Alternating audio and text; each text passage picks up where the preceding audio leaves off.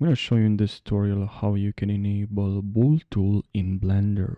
Alright, so what you have to do is please head over to Edit, and here in Edit make sure you click on Preferences, and here in Preferences make sure you click on Add-on, and here in Add-on we have to type here Bool Tool, and as you can see we have Object Bool Tool. So now just click on this and check this box.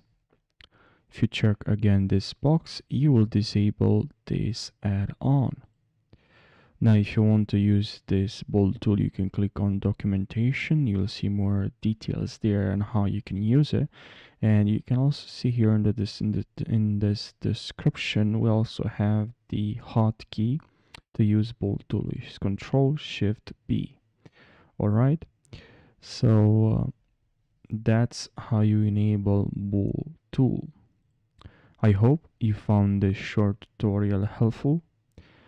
If you have any suggestions for the next Blender tutorial, let me know in the comment section. Make sure you subscribe, and thank you for watching. Take care.